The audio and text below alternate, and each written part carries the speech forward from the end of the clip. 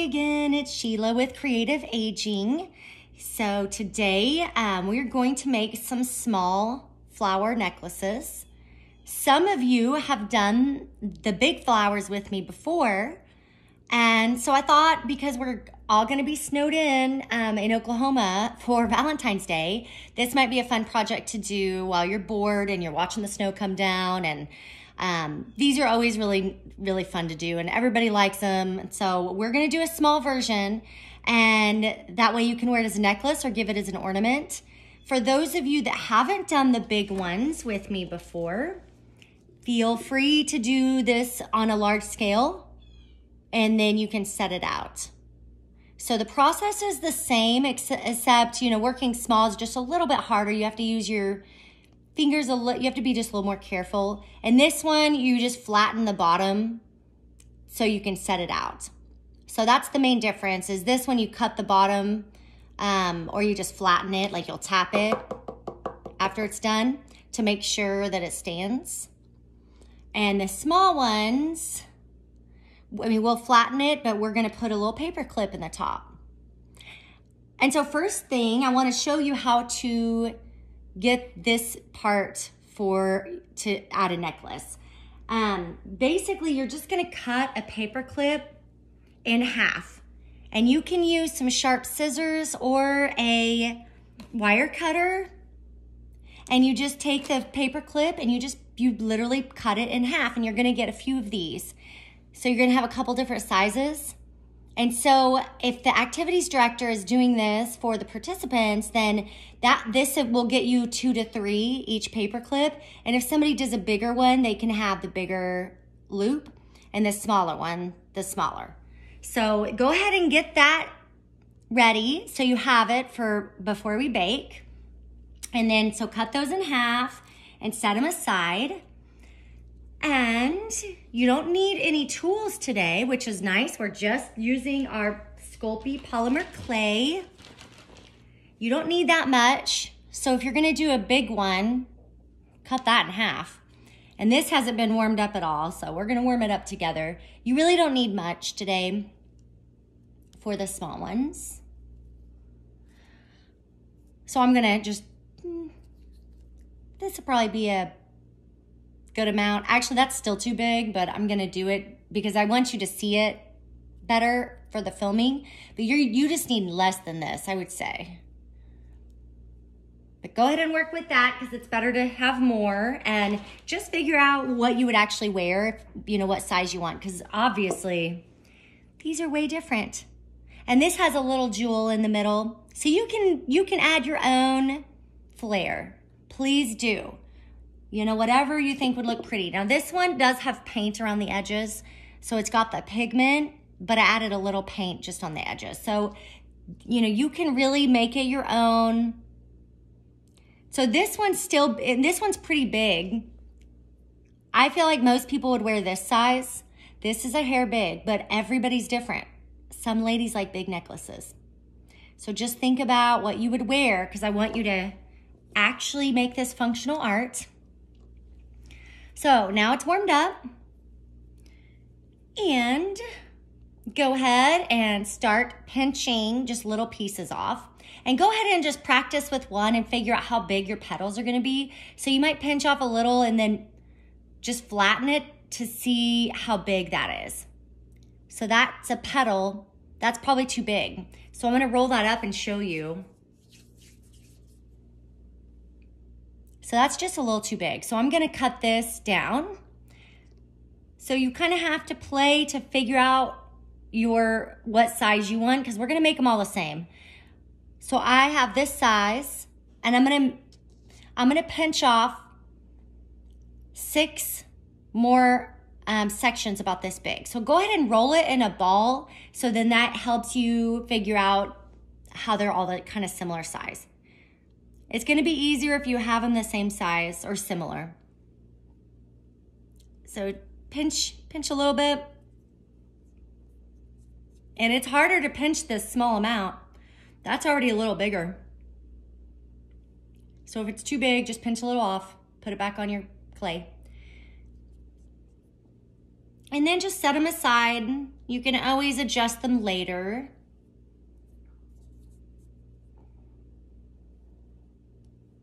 We don't work quite this small very often, so it takes some time to get used to be honest.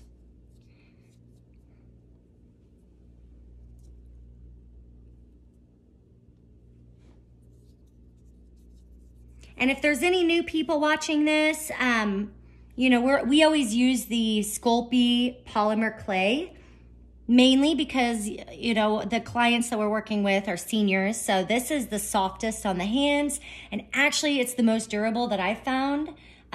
You can drop these things and they do not break. They're pretty amazing. So once it bakes, it's softer on the hand, and then once it bakes, it really is durable. I found it to be my favorite. I've tried other brands and honestly it hurts my hands. So I definitely just stick with this. Okay, so I've made, just in case, I've made 7. You're gonna probably have some clay left over. But before we get the pigment out, go ahead and put that back in your bag of clay so you can use it for another project in the future. You don't wanna waste clay. It is not cheap. So now that you have 6 to 7 same size little balls, I want you to go ahead and flatten them with your thumb. And don't rush on this part. You don't want a bunch of fingernail marks, so be just very mindful of your fingernails. And I kind of move it and flatten each edge. And honestly, I like my thumbprints to be in the art for this project, especially because it looks more like a flower petal. So you know, it kind of is cool that it's gonna give you a little texture. So set that aside and flatten each one.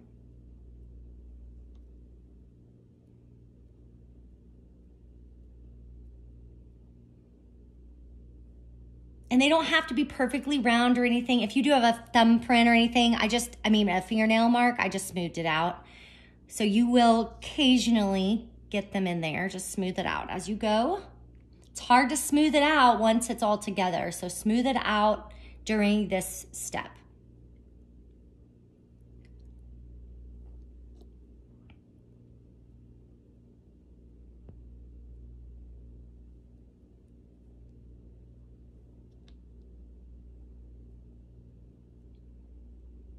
And I'm gonna go ahead and flatten all 7 of them. I may not use all 7 of them, but I'm just gonna have it ready just in case. Okay, so let's look at them together. I would pick the smallest one if there's one that just is a little smaller than the rest. This one's a little bit smaller. I'm gonna pick that one and I'm going to roll it. So, hopefully you can see it. I just leave it flat, lift up one little edge. Okay, so I just lifted an edge up like this. And I'm just gonna move my finger. I'll try to do it close up so you can see it better. Here we go. So lift it up and gently roll. Okay, so now that is the center of your flower. Now you have 2 sides. So you have this one and you have this one. Figure out which one you like for your flower. I personally think that one is prettier. It's got more of a lift and an edge. So this is the center. Now that part is very important. If you need to do that over again, do it a few times till you get it the exact way you want.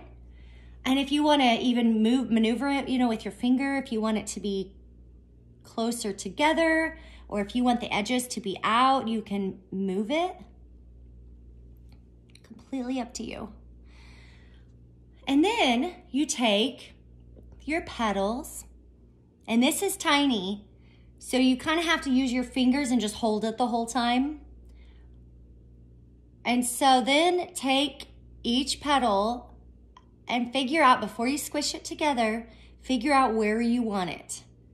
So kind of don't push it to where it's gonna stick quite yet. I want you to look at it, think about if you like it in that place. If you do, then you can kind of gently push it to get it to stick together. And then you're going to go around and add it all on every edge. Now this part, there's no right or wrong way really. Just do it to where you like what you see. And if you want to do a different flower than a rose, feel free to play with these petals. If you want it to, you know, be out more, push it up here. You can have the petal be out this way. You can have it close together. So play with the placement. It's gonna totally look like a different flower if you put it here or if you put it up here.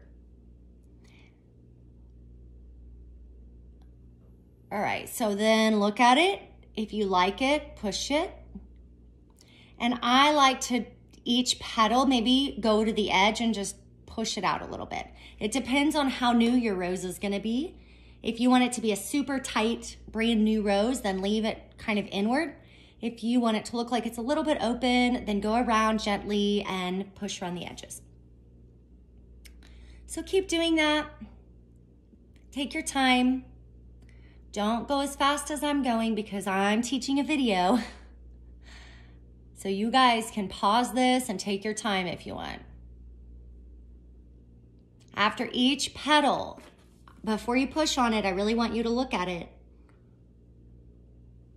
And I want you to think about if you want it to be closed, if you want it to be open more. This is what is going to help you learn. This is helping you learn to maneuver clay. So I don't want you to just do it and then be done. I want you to be mindful of every single thing you do. That's going to help you be a better artist. Keep going. And then this is the point where you have to think about how much more you want. This is getting big. So if you wanted a tiny one, you might take off a couple petals. If you want it to be bigger necklace, then keep adding. So this is number 7. Well, really number 6 since the first one was the center, but yeah, this was my 7. So I added all of them. If you don't want it this big, then don't add the last couple. You can, and then that would make it a smaller size. Okay, so now make sure the bottom, make sure everything's kind of pinched at the bottom because that will hold it together. But these things, I mean, it's pretty easy to make them stick. You don't have to push really hard. So as you can see, it's a pretty easy process and it definitely looks just like a rose.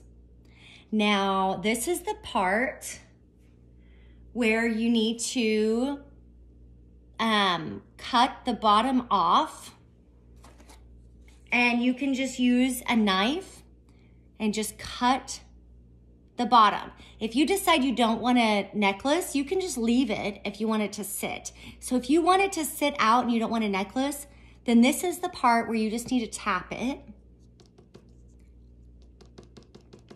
So you kind of tap it gently. Now be careful because you could squish the whole thing if you push it too hard right now. So I'm being very gentle, and I'm gonna tap it more on my table because that cardboard just isn't doing it. So make sure to kind of tap it on your table and you're immediately gonna start seeing it flatten and then it can sit. So just depending on what you wanna do, you either need to cut it or just let it sit. And see how where I pinched it with my fingers while I was tapping, I just messed up one of my petals. So this is where you might need to fix it. This clay that I have right now is really soft for some reason. Every box of clay I buy is different. So it usually doesn't soften quite this much. So it just depends on what batch you guys have. And so you can leave it like this. If you want it to be shorter for your necklace, then just take a knife and cut it wherever you want. And you'll just cut straight down. So if you can use scissors too if you wanted. Here, I'll show you with scissors. I didn't bring my knife over for some reason. So if you wanted to use scissors, you're just gonna go straight down. And a knife would be easier, and then you'll just do it against, and let your activities director do that. So see, it just comes right off, and then you can pinch it, and then you're gonna tap it again just to make sure it's really flat. I have a special clay tool that I usually use for this part, so I apologize. I know you guys don't have all the tools that I have at home. And so a knife or scissors, we're just gonna have to make it work. Usually I have a flat metal tool that I can do this part really easily with. So if you have that tool, I know some of you have done this and you know exactly which tool I'm talking about. But most of you don't have that at your facility or your home, so we're just gonna make knife and scissors work. So this is the flat edge, and that would be easy to wear as a necklace. So at this point, you can put your paper clip, so your cut paper clip, figure out which way you would want your necklace to hang. You know, do you want this to be the top or this to be the top? It's up to you. And make sure you have it the exact shape that you want before you do this part. So I'm gonna move my petals out just a hair. And I think I'm gonna do mine right here. So once you figure out where you want your necklace to be the top, take your paper clip, gently push it kind of in the middle, just push down. Okay, so there, I've got it in a little bit. Gently push down until you don't need a huge hole. We're just gonna put a little string in there. So that's probably good right there. And I'm gonna show you from the back. Now you can leave it white, of course. If you wanna use your pigment, figure out what color. Now some of you have the gold and you also have the silver. It's kind of a white. That's what it's gonna look like. So if you have that, you can use that. Gold and silver is always pretty. Okay, that's the gold and that's the silver. If you have this cool set with tons of colors, then you can do whatever color you want. Just pick it out. You guys know how to do this part. So this set is really great. If anybody wants to buy it, it's about $25, I think, and it's Pearl X pigments. This comes with tons of colors. Let me show you up close. This will last you for years. You don't use a lot of pigment and it goes a long way. So you can definitely buy this if you wanted to have lots of variety. And I'll just do a new color that I don't use very often. So let me think. Let me think of what color would be good. Because I've got some blues and I never do this one. This is kind of like a dark burgundy.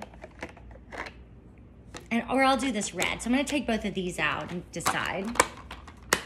And get your paintbrush, not a nice paintbrush. I would get one of the not nice paintbrushes because you don't wanna really use your best paintbrushes. We just delivered some new ones. You don't really wanna use your best ones for this.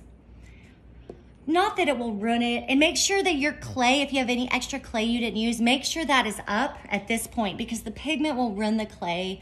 Once pigment's on the clay, you pretty much have to bake it because it won't be, you can't use it. The pigment soaks into the clay and it makes it really dry. And so if you try to do anything or add any petals after the pigment's on, it's just gonna be ruined. It won't work. So I'm gonna open both of these and we're gonna decide together what color to do. This one's kind of like it's kind of like a red, and this one's kind of almost a shimmery brown. So just think about, you know, if you have this set, what color you would actually wear. I'll go ahead, since it's Valentine's Day, do the red. Make sure you do the pigment part on a paper plate, or this is just a thin sheet of cardboard so that I can recycle the color back into the container, and that will save you some money. And just gently paint your flower. Now, be very careful when you're holding it. You do not want to smush it at this point. See the pigment? I want you to see up close. Tons of it just got in the middle. I'm not going to need any more pigment. I'm going to use what I just have, and I'm going to spread it around. So I'm just tapping. And I'm tapping because I want it to fall all the way down through the flower. And I got way too much. It's funny, these small flowers, You just don't realize how tiny they are till you start using, you know, just a little pigment goes a long way. So I'm gonna move this out and I'm gonna keep tapping in the middle to get some of it out to do the sides.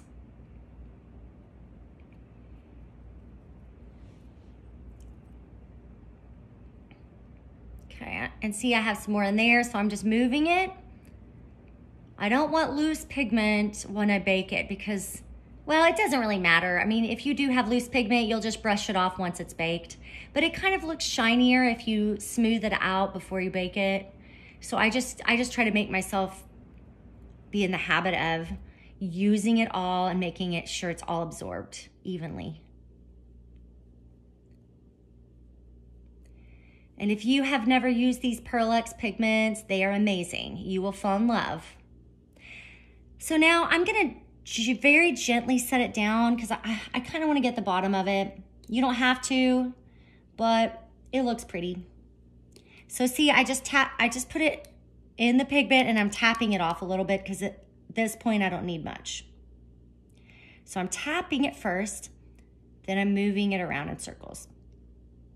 Now you may have your own system and that is fine. That's just how I do it. I feel like it makes it look more even if I go in circular motion, and it also just helps it really absorb.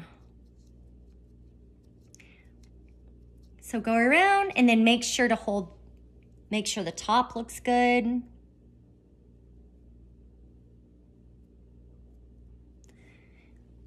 And at this point, it is ready to bake. So hopefully your oven is heated up. You want it at 275 like always. The instructions are on the box of clay if you need to ever look that up, but it's 275. Bake it for, these are small, 10 minutes, maybe 12 minutes. So just lay it, I would put foil down on your cookie sheet, lay it flat on your cookie sheet and bake it. When it comes out of the oven, please do not touch it because you want it to fully cool before you touch it. The only time these are gonna break is when it's cooling. So let it cool all the way. And don't use dirty fingers to do this part, but I'm going to. So go make sure your hands are washed from the pigment, and then you can add your string. So after it comes out of the oven, and notice this one is too high up. So it's not gonna be that pretty. This one looks way better. So see how much more I push this in, it looks better. When you get your string, any kind of string, this is some gold stretchy elastic cord that I already had cut. Put it, so take it, fold it together. Okay, so both of the ends are on one side. And I want you to take the ends and put it through the paper clip hole, okay? So both of the ends of it are through the paper clip hole. Grab them with the other finger. This side is open. I want you to just go through it, okay? Pull that. And this is your necklace, okay? So then you can tie this, double knot it, and it's already on its elastic necklace. Now, if you don't have elastic, then just make it way bigger. So make it to where it goes over your neck. So you can use any kind of string, ribbon, lace, whatever you want for this part. You can use whatever you have, but that's how you put it on. All right, and then it just creates a little knot, a little nice knot, and it's gonna stay like that. You shouldn't have any problems. And then you'll just double knot it, whatever length you want. And if it's gonna be an ornament, you can make it an ornament too. And there's your pretty little rose necklace. I hope you have fun with these cute things, and I hope you love it. You could make a couple if you wanted. Maybe keep one for yourself, give one to someone else. Feel free to check out the detailed lesson plan if you need to. I will have some more pictures. And you know, if you do want to do a bigger one, If you've not done the bigger one yet with me, then make it bigger. Just do whatever you would like to have most. All right, thank you. I'll see you soon. Bye.